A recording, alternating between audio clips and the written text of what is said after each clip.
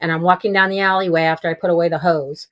And all of a sudden, it felt like something popped into my throat and like a needle stuck my throat.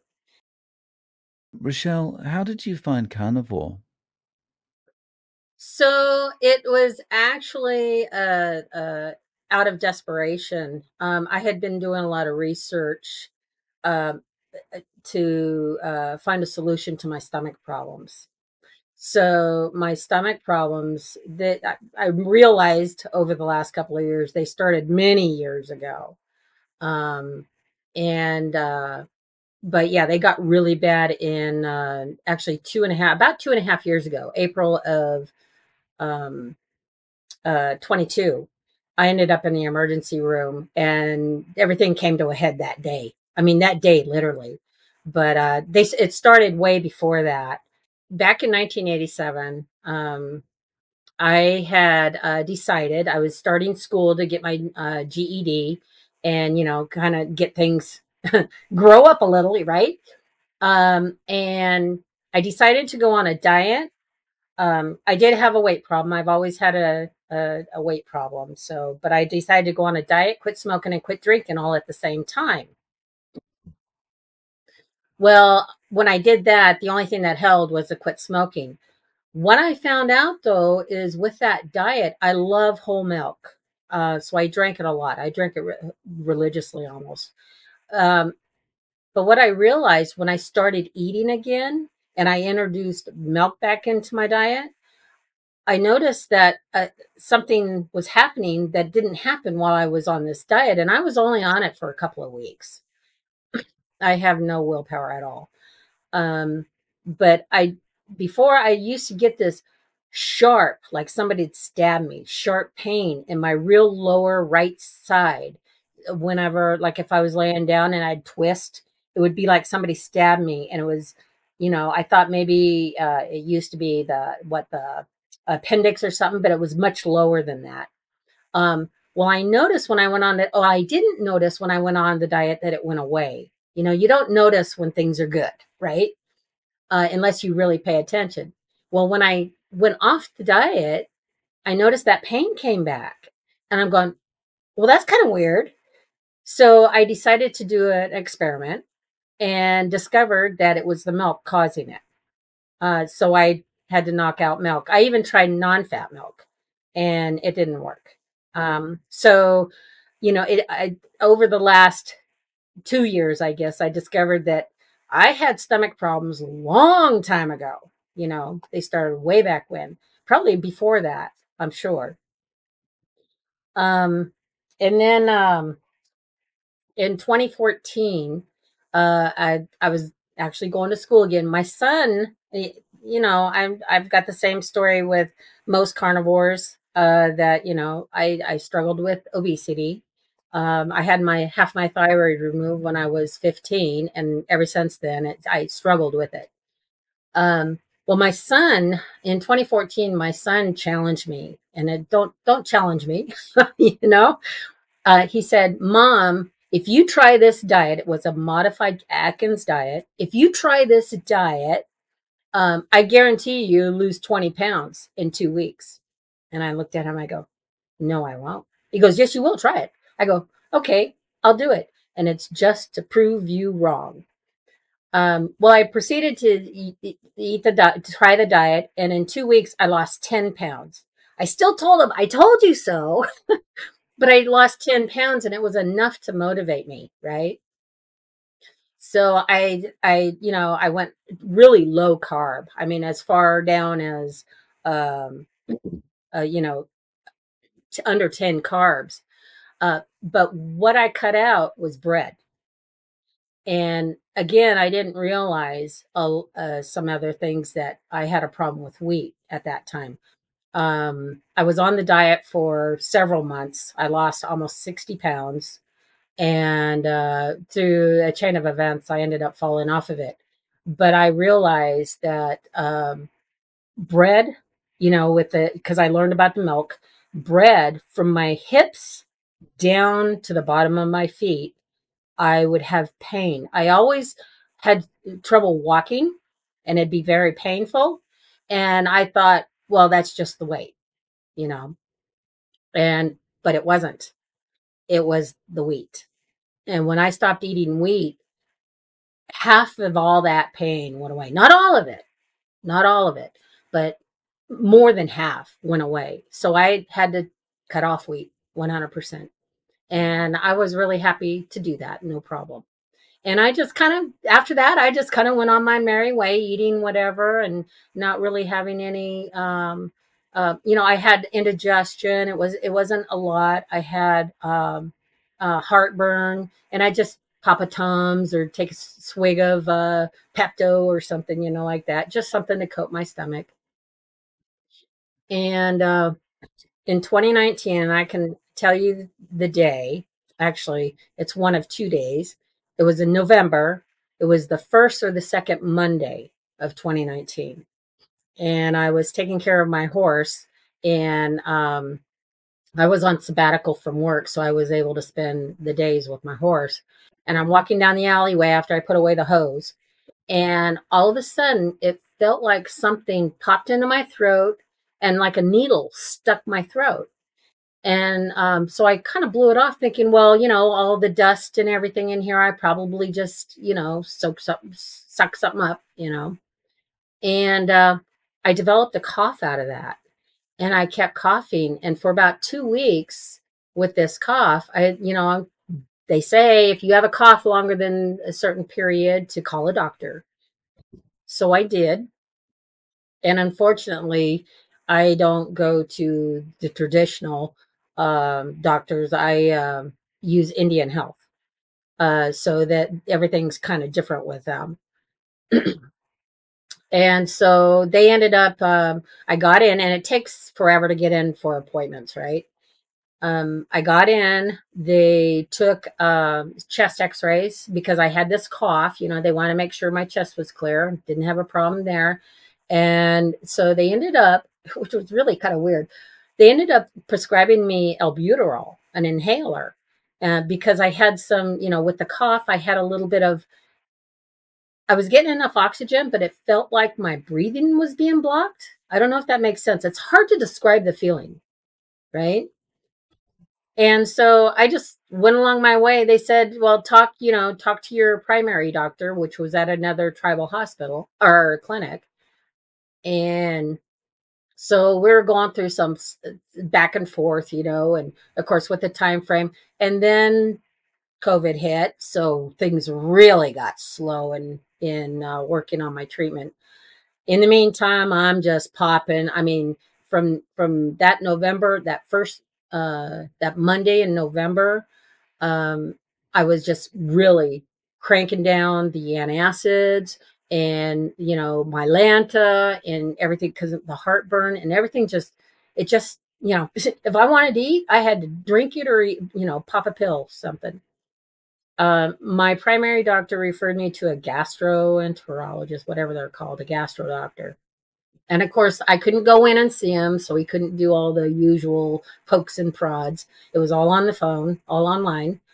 And he said, "Well, okay, well, I'll get back with your primary doctor, tell him what I found out and stuff." And I said, "Okay." And a lot of time passes in trying to get with my doctor, right? Well, in the meantime, this was in early summer of 22. Excuse me, 2020, and they with some of the time frame I'm kind of lost in, but I started just kind of checking in things. What are you treating me for? Because they never told me what they were treating me for. They wanted to try me on a couple different medications, and a lot of time lapse, and it's just like it's a blur. I was working full time and whatnot, and it just it's kind of a blur between 20 and 21 until like April of 22. But what happened was I just kept pounding down the antacids and everything, and starting to eliminate stuff out of my diet. Um, and then let's see, in 2021, I came across, I was doing some internet research and I came across, I was looking for stuff, how to treat acid reflux and all that. And I came across the book, The Complete Acid Reflux Diet Plan. So I read the book, and most of the book is diet plan itself, menus and stuff. So I tried it, and just writing everything out and keeping logs and writing in the book and taking notes. And some of the food in there, I'm going, do I really want to do this? And I go, well, you got to try it. Got to try it. Anything once, twice if you like it, right? And it just got so monotonous trying to track everything. It even got to the point that I had thought about hiring somebody, to do my cooking and meal preps for me because that's why I failed in, diets. I'm sorry, there are setups for failure. I've tried many diets in my life and it's, up and down, up and down. But it was really hard to stay with it. It just got too hard with it, trying to plan my meals and everything. I think I stuck with it maybe for about a month and and I really didn't notice a change, a real big change. Maybe because I was thinking too much about the work that I had to put into this diet, right? And so it just kind of, after that, it was just like, okay, well, I'm just going to keep on popping the pills and do whatever and find out what, in the meantime, I'm talking to the doctor still and they're not coming up with any answers. Well, we don't know. And they're trying to get tests scheduled for different things and nothing came across. Of course, with COVID, that interfered quite a bit. The time frame that it takes to get appointments at my clinic was a big uh, obstacle.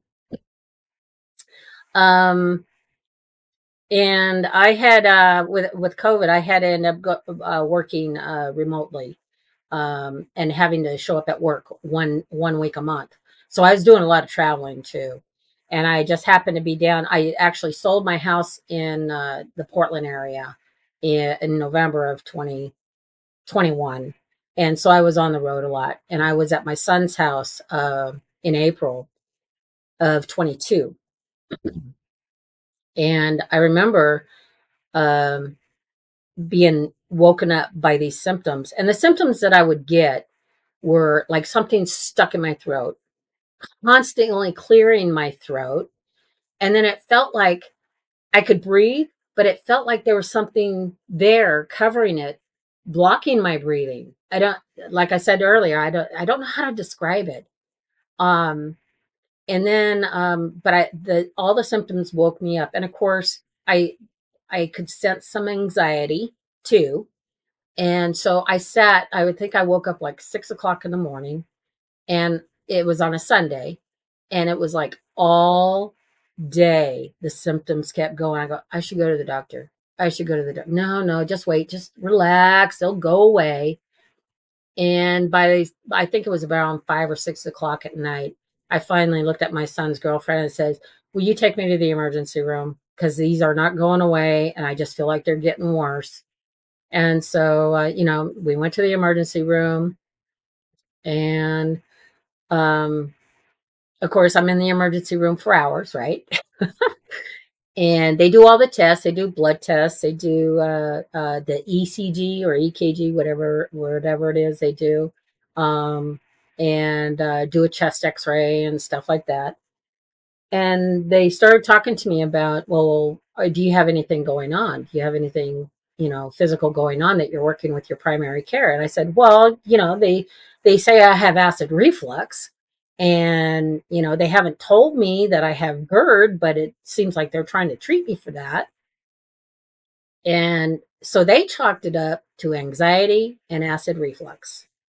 So they gave me, they said, see your primary care. They gave me a couple of pills for anxiety to bring me down. I never took them, but it was kind of interesting. I go, really? Are you kidding me? But as strange as it is, that day marked the day that things really escalated for me. After that day, I couldn't eat hardly anything. I couldn't eat any spices. I mean, I lost 30 pounds in a month, you know, and it's just like, what is going on? I can't eat anything. And so I started because of the acid reflux, book that I had done the year before and the diet, trying that. I just started doing research. Um, I just got on the computer, YouTube videos, and just acid reflux, and then I came across Jason Fung, and it came up the intermittent fasting, and he was talking about some stuff, plus his book on the obesity code and stuff. Um, and so I got really interested in him, and I started watching his videos, and it kind of steered me in the direction of other doctors. And lo and behold, there was Dr. Ken Berry's carnivore diet uh, videos. I started running into those, and I guess that was near the end of the summer of 22, and then through Dr. Kim Berry's videos, I found Sean Baker and Dr. Chaffee.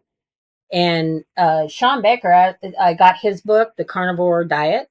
Yeah, his book, The Carnivore Diet. I read it once already. And while I didn't quite get to the end, I stopped reading it. But I just kept watching videos and finding more videos. And of course, I'm a glutton for punishment. It just takes me forever. So I'm still doing all this research, and I go, well, what about the cholesterol and all this other stuff? I mean, my cholesterol, all my numbers are perfect. They always have been, and that's another thing. All my blood tests, everything comes out really good. My problem was, well, being overweight, um, but then now my stomach. And I was down to eating every bland food. I was still eating carbs. I was eating rice, sweet potatoes, stuff like that. I wasn't eating any sugar sweets, nothing like that. They made me sick to my stomach. The spices what really killed me because I love garlic. I love, all the little spices on food, and I had to stop cooking. I can't eat out because I don't know how to cook what you ask them to. Um, but I guess it was around December. I started really seriously thinking about doing the carnivore diet, but I couldn't sell myself on it. And I just kept watching videos. And then, January came, and I'm going, I should really try this. It just might, I've tried everything else. I'm down to nothing, practically nothing to eat anyway. I've lost by this time about probably 40 pounds. So at this stage, how was your throat? Same way, same way. Feeling like something was in there, always clearing my throat. And also at the time, I guess it was uh, October. That's the date on my prescription for the doctor. My doctor prescribed me famotidine, and then they also prescribed me the propranolol. It's kind of something like omeprazole or something, and I didn't take it at first because I didn't want to take drugs. I didn't want to be on drugs, and I even bought omeprazole over the counter, thinking, well, I heard this will work, and then of course I stopped because I saw the symptoms and what you have to do to get off it and all that good stuff, and it's just like, no, not going there. And then well, January, things weren't really changing with my symptoms because there were still food triggering me. And so I decided to go ahead and start taking the pantoprazole or something. It's kind of like a meprazole. Um, and they and I started taking it. And I'm going, I really don't want to do this. And February comes, and I got laid off from my job, so I'm really at home, sitting down, into my own self and really paying attention to myself. And then March comes in, and I go, I really should try this. And then I started thinking about the cost, and the cholesterol again and everything else. And, it's funny. I woke up on March 9th of last year, 2023, and I said, just do it. You know, you'd like to do 90 days, but at least start with 30. Just do it. 30 days. You can handle 30 days. And, I was going off of the Kim Berry 2 video of the BB&E challenge, BBB&E challenge. And so that's what I went with. And yeah, it was interesting. I adapted to it quite well, quite easily too, because, well, I was already low on carbs because I couldn't eat anything. So early on, I kept thinking I was doing something wrong. I must be eating it wrong or something, and the whole time I didn't give up. Well, of course, I couldn't eat anything else, but I just kept going. When 30 days passed, I'm going, well, that wasn't so hard. I still like to do 90, but let's commit to 60. So I did. And I still felt like I was doing something wrong because all the videos I would watch and all the interviews I watched, with the Steak and Butter Gal and Dr. Kim Berry and Dr. Chaffee's videos, it's just like, that didn't happen for me. That didn't happen to me, and it's just like, I must be doing something wrong. I go, but I can't eat anything else, so I'll just keep on going. And so I just stuck with it. And when 90 days came, I said, my symptoms are going away. And at that same time, when I started eating carnivore, is the day that I started weaning myself from the propranolol, whatever it is, um, the GERD medication, because I did not want to take that. And it took me over a month to wean off of that, according to the way they said to wean off of it. So I did it right. Um, and the symptoms were going away and stuff. And then, of course, I want to try to add something little, nothing. I was strictly carnivore, but, just kind of noticing just little things. And I started really paying attention. But all the while, probably all of last year, I believed I was doing something wrong because I wasn't going along like other people. I wasn't progressing. I got the clear head. I can. There's a lot of things that have improved. One big thing that really changed is all the pain is gone. All of it. All the pain is gone. Now I know when I make a mistake because the pain comes back. you know? So like I started with the butter. I was having butter, and I did unsalted butter, and I put a lot of salt on the meat and stuff. And I was still having a little bit of symptoms, and I'm going, what's that about? And then so I got into really reading my ingredients more. I have for a long time, but I really got into reading them more. And unsalted butter has natural flavorings in it, and that is a chemical. And then I stopped eating unsalted butter. And then the reactions, which were typically pain in my foot or my ankle, it went away. So I can't eat unsalted butter because of natural flavorings. Thus, I can't eat natural flavorings. um, and then watching all the videos and everything over the year, I was thinking I got to have a crunchy munchie, something to crunch on and whatnot. And so I found pork rinds. Oh, I can have pork rinds. That's considered carnivore. Well, I'd eat pork rinds and then I'd get that feeling in my neck. Like, a lot of, like there was something stuck in my neck and in my throat. And I'm going, what's that about? And so I'd stop eating them. And then I'd get the sensation of crunchy munchy again. And I'd just, okay, I'm going to suffer through it. Like I said, I'm a glutton for punishment. Um, and I didn't go through, and I make sure the ingredients, say that exactly what it is, so I know what it is. Um, I figured it was the oil that they cooked it in, if they cooked it in seed oil or something. because I didn't no seed oils at all, nothing like that, no olive oil, nothing. I make my own tallow. I was making ghee for a while, but then I realized, well, if I'm eating salted butter, I don't have the problem. That's why I started making the ghee, because I found that I had the problem with the unsalted butter. And no, I didn't do the grass fed butter, so I just did regular over the regular butter. Because it's to me it's just as good, but not the unsalted.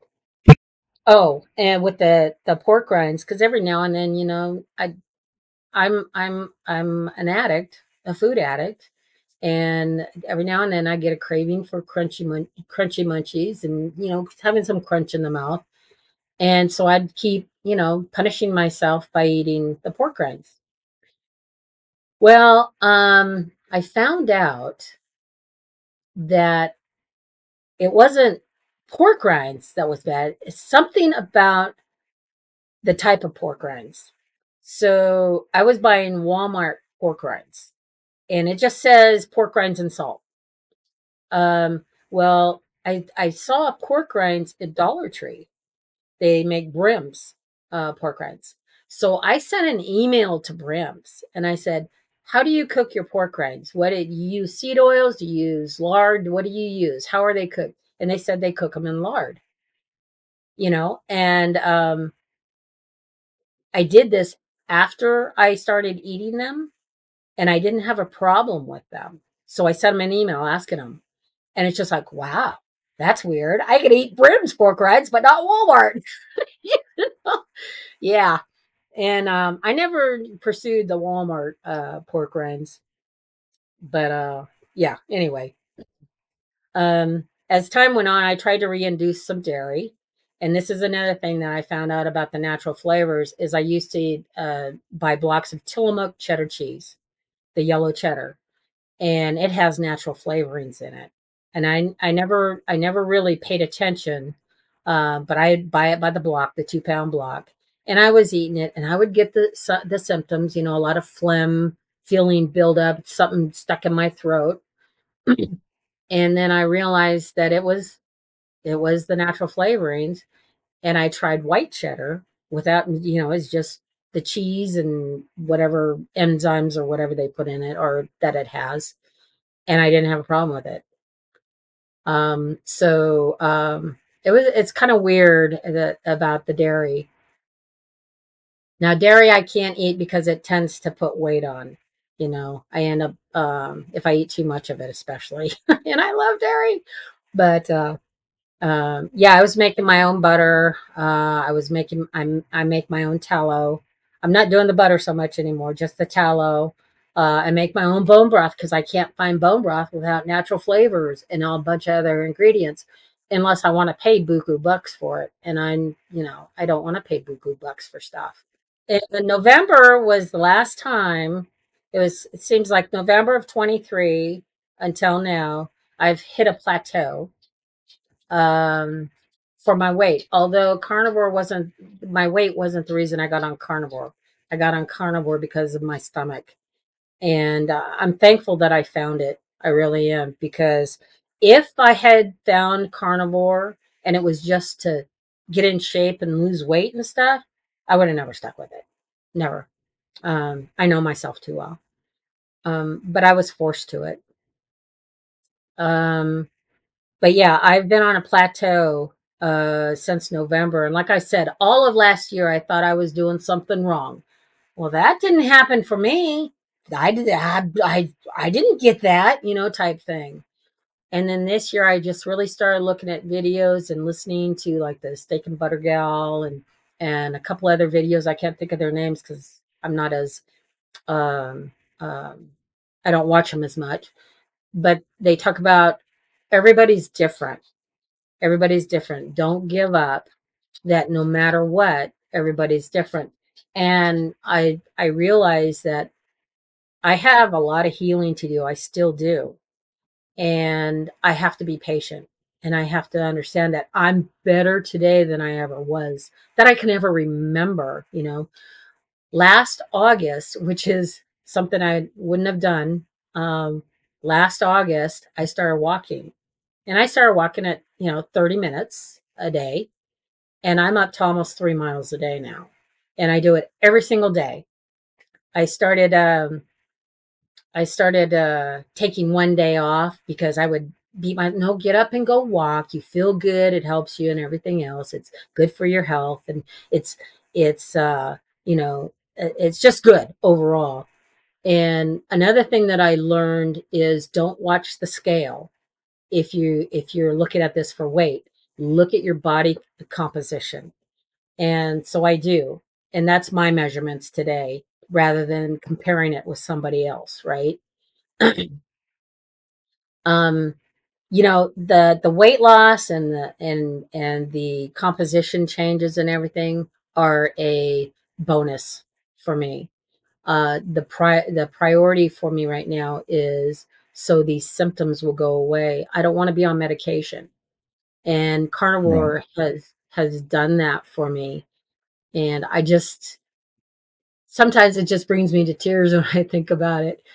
But it's just so empowering. I still get into modes where I try to introduce something. Here's an example.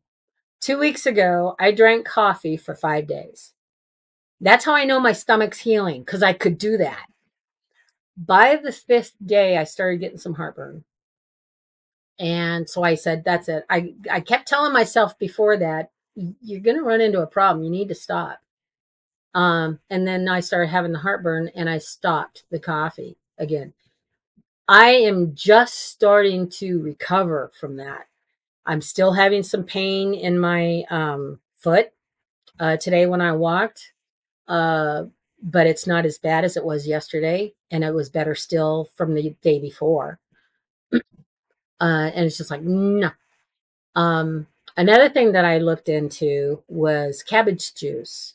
They say cabbage juice is good for your biome, your stomach biome and stuff. So I tried fermenting. I did a red cabbage first, and fermented it, and I drank it. And I'm thinking, okay, well, it's a plant, and are these symptoms that I'm having some of the aches and pains, or is it from the cabbage juice, or is it from something else?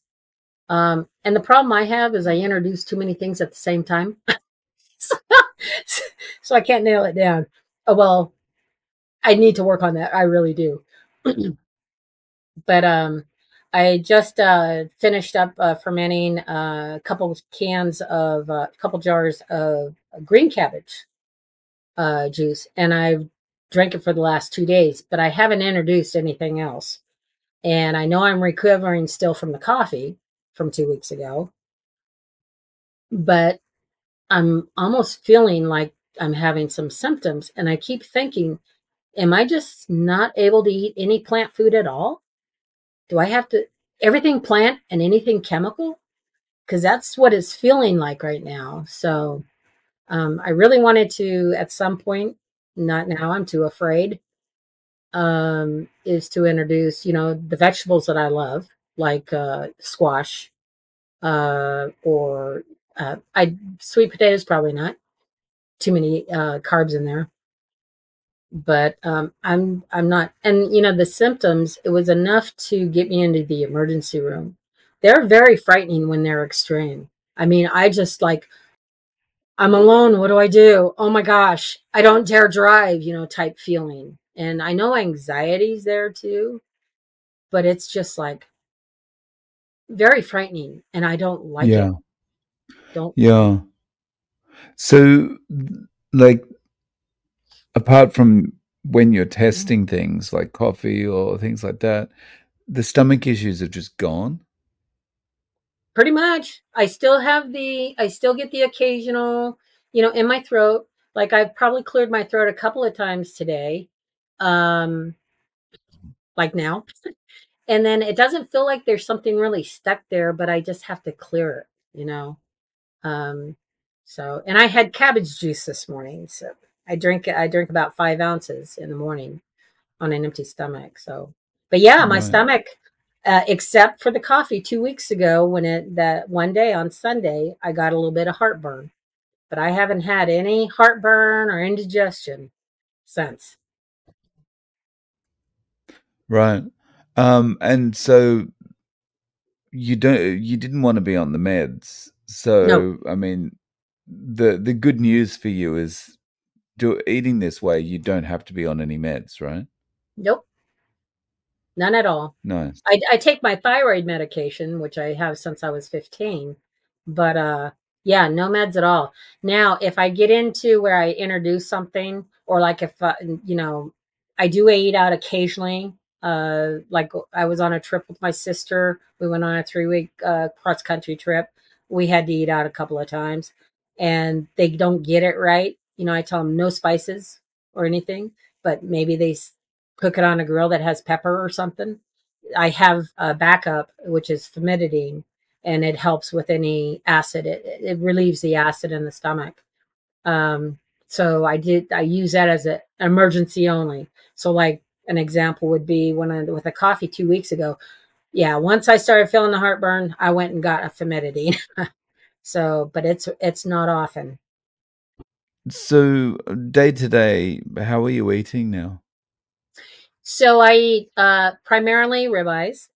You know, I thought when I first started this, the cost and everything, but I think spend less a month, less each month for my food bill because I'm only buying the meat.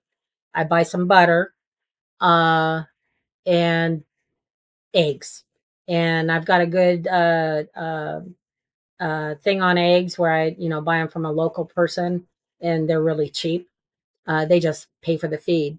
But that's pretty much what I eat. Like I'll eat for my afternoon meal. I'll eat a ribeye. I just and ground beef too. But I'll have a ribeye, maybe a hamburger patty, and 2 or 3 poached eggs with a couple of tablespoons of butter.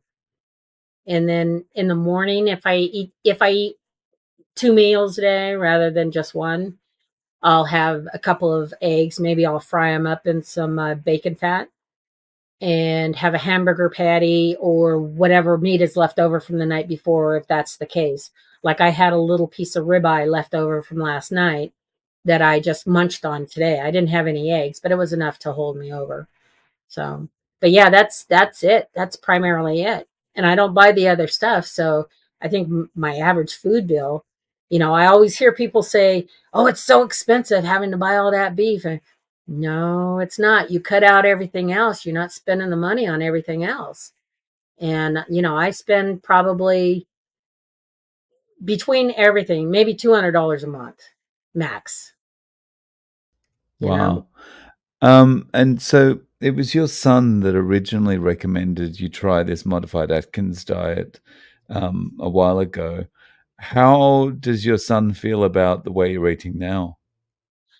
Well, he supports it 100%, and I keep telling him, he sees the results, and I keep telling him, that he should try it because he's always talking about, well, and he works out. He's not big by any means. He's tall, but he's always wanting to improve. And I tell him you should do that, and well, he likes his food too much. um, now, on the other hand, I have another sister and brother who seem a little concerned about it. And, oh, well, you need vegetables. Oh, you need fiber. And I look at them, I go, no, I don't. And they say, well, what about this and what about that? And I go, look at me. Proof is in the pudding. Look at me. And also, another thing that I did is I started doing research on the cholesterol, you know, and I saw a bunch of videos with I think Chaffee, and there was one other one that I saw. They were talking about cholesterol and that it's a big lie. And you have to have cholesterol, especially men. I guess it really boosts their testosterone and stuff. But I just like I'm not going to worry about it. Although, back here in the back of my mind, I'm still thinking cholesterol, cholesterol. That's what the doctors tell us and everything. My last doctor's appointment, which was in the spring, My cholesterol is elevated. Of course, my numbers my whole life have been really low and regular and all that. Was high. And when she got back the results, we're in the office, and she goes, "We might want to think about putting you on a statin." And I just looked at her. I go, not happening. No medications for Rochelle. No, not happening. And then she goes, "Well, let's just keep an eye on it. We'll follow up again and take another test in a couple of months, 3 months, and just do a follow up and see."